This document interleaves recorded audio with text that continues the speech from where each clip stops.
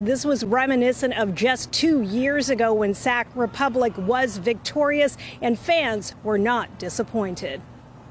Oh, it's a race. Oh, no! Oh, big collision. Oh, my goodness. This new mom and dad from Olivehurst brought their 2-month-old son, Mateo, to the big game. Really special because this is my first game, too. Well, me and him are sharing this for the first time.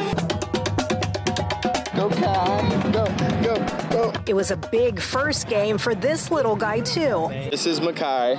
His birthday was on Sunday. He's here for his first soccer game. What do you think about the soccer game so What do you think far? about it? Shiny? It's been fun so far, so hopefully he takes it in as much as I do.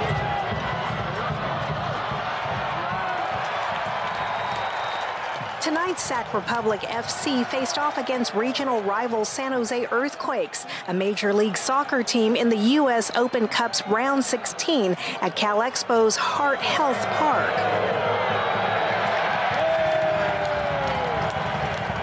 Fans hope Sac Republic could pull off another cup set as the lower division USL championship team, as they did at home against the Earthquakes 2 years ago when they beat San Jose 2-0 to advance to the quarterfinals. Die-hard fans wouldn't miss this game for anything.